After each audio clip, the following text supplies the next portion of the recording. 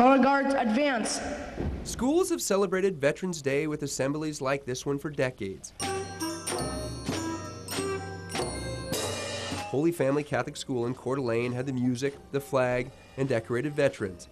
But they added Skype. We honor our veterans today. Using internet technology, they spoke face-to-face with active military men and women in Baghdad this morning and learned firsthand about their service. Hi, I'm Emily. How do you feel about helping our country? Why is your job important? I feel honored, I feel proud to be over here, not just helping our country, we're rebuilding Iraq. The students were able to say thank you and learned a lesson in sacrifice. Hi, Dad. This is 6th grader Juliana Saltis. Her dad is Army Major Richard Saltis.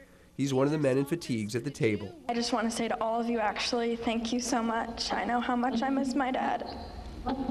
It was the first time she saw her dad since Christmas. He lives in Virginia and was deployed to Iraq in June, and they normally communicate via text and email. 6th grade teacher Chris Lyons set up the Skype session to teach the students that service families should also be saluted. They're sacrificing their time with family.